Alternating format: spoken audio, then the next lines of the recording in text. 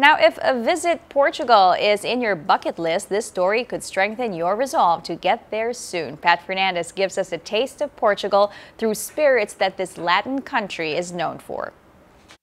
Savor the richness of red and the lightness of green wherever you may be with Portuguese wines.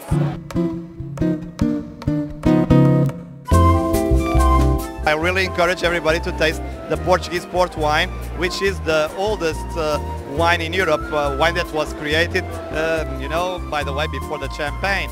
So in the 18th century, something that I will strongly advise you to taste, the Portuguese port wine, what we call it Porto. What kind of food can you pair it with? Port wine is a dessert wine.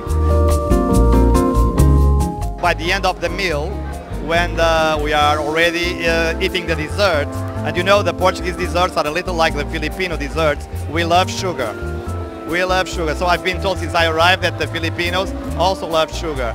And so the Portuguese port wine, it matches perfectly with desserts. You should drink it in small glasses because it's quite strong, but it's perfect for dessert and also for salute when, that's the wine we use. Aside from the port wine, we also have white wine here, or vino verde. Yes. And then we also have the rosé. That's the interesting in Portugal that you see the old wines in Europe. You will there are some grapes that are specific of these old traditionally producing countries. You will find it in Portugal, in Spain, or in Italy, right? So the new world wines usually are transplanting, the Pinot or the Cabernet, okay? They're just transplanted to another part of the world. But our wines are specifically Portuguese. They say that the redness of your wine is really remarkable because of the blend of the grapes. So what can you say about that?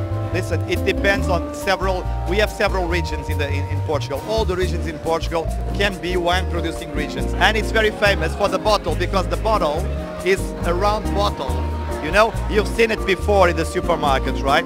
But they are producing this sparkling red pink wine.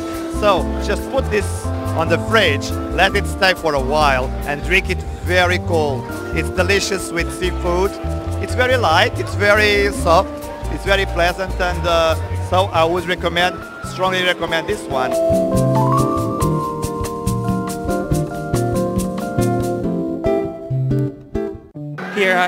Here, for instance, we have this Gazella Vino Verde. It's a dry white wine. It's a great wine to start off with your meals, to invigorate your taste buds.